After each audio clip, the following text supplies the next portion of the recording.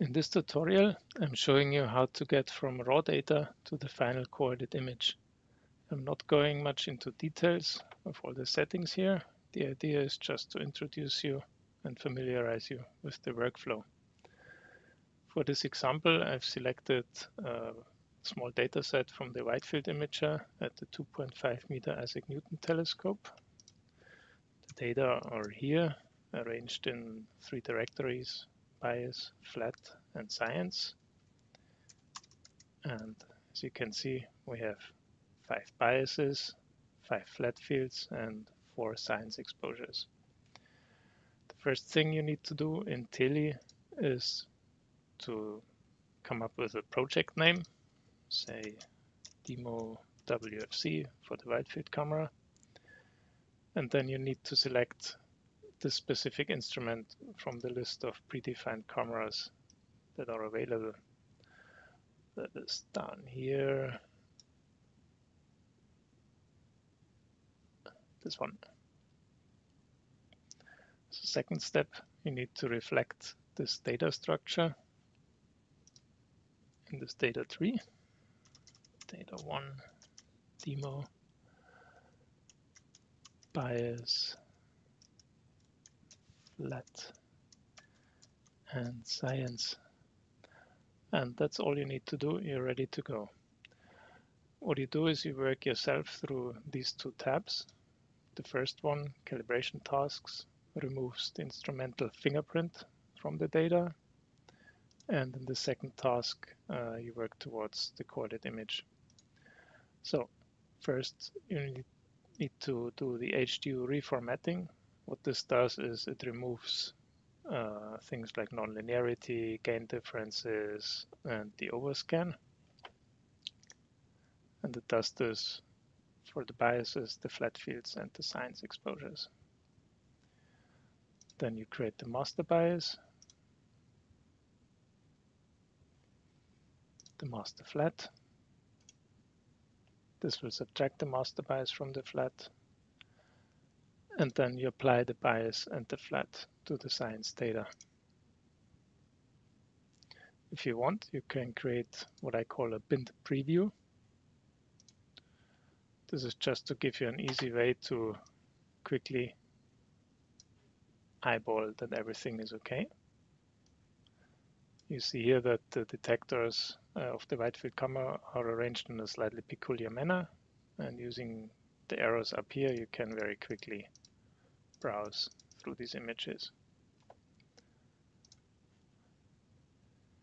Once this is done, you move over here, you create the global weight maps. Basically, these are just copies of the normalized flat field. You create individual weight maps. And then you have to create the source catalog. The source catalog will be used to register the images with respect to each other, and in the next step also to align them on the sky. Over here you can see how many sources were detected in each of the exposures. Next is the astrometry.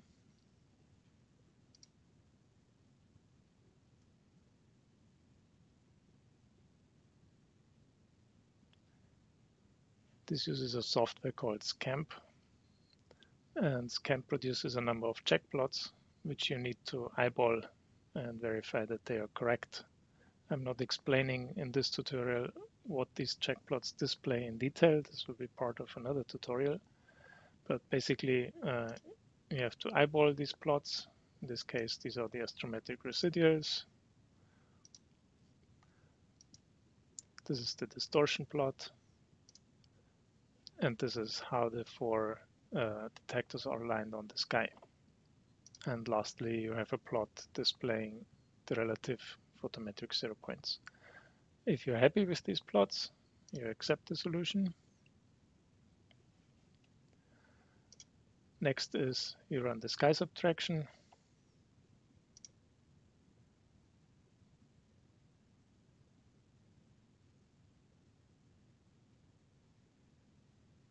Over here you can see an estimate of the background value in each of the exposures.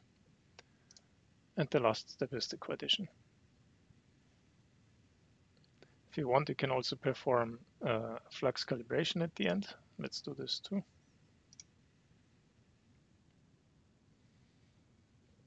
In the first step, the individual images are resampled. That means the distortion correction is the distortion is removed from the pixel data. Then we're filtering for outliers, cosmic rays, satellites, and now the images are stacked. THELI will then display you the coadded image.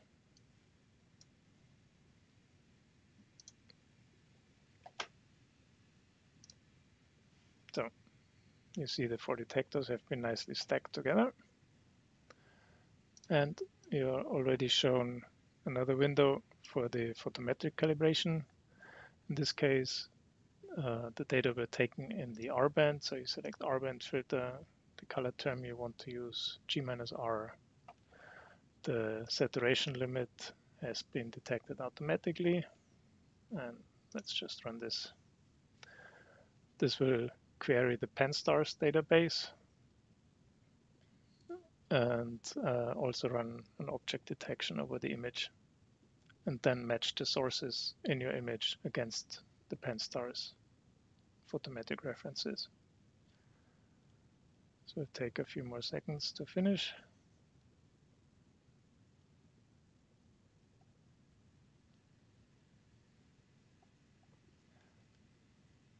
Meanwhile, while this is running, the coadded image you can find in the science directory.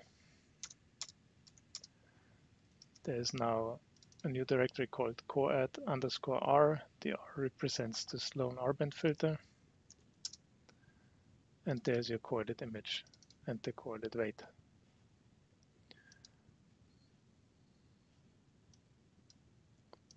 Now the photometric solution has converged.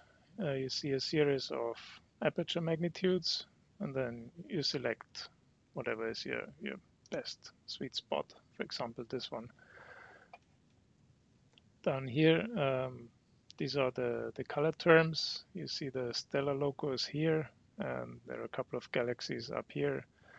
If you want, you can fine-tune this detection, or you can get rid of the galaxies here by fine-tuning the detection parameters up here.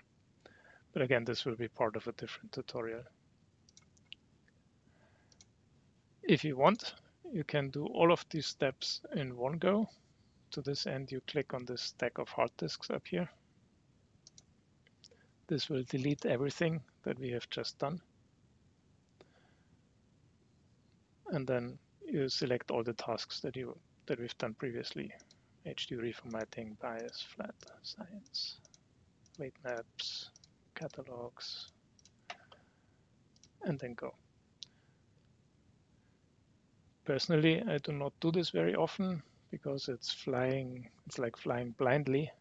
But if your data sets are very stable and you're very familiar with your instrument, then you can do this.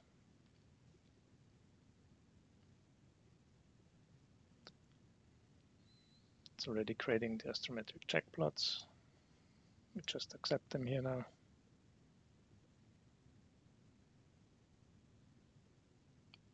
Sky subtraction.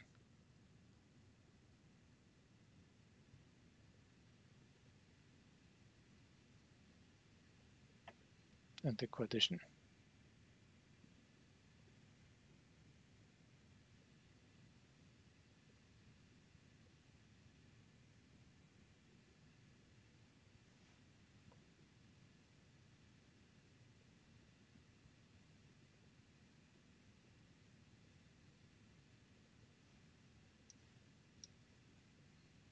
And you're done.